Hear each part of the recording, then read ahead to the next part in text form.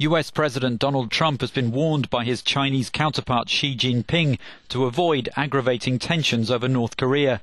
The two leaders have spoken by phone, China's president calling on all sides to avoid words and deeds capable of exacerbating the situation. Over the past week, both Trump and North Korea have been cranking up the warlike rhetoric, raising fears of a military conflict. After meeting his Secretary of State and UN ambassador, the American president said the situation with North Korea was very dangerous and would not continue. There are mixed messages from Washington. In contrast to the president's words and notorious tweets, the US Defense Secretary has urged diplomacy, saying war would be catastrophic. Tensions have worsened since North Korea carried out more missile tests in July. Pyongyang has been angered by the UN's decision to step up economic sanctions.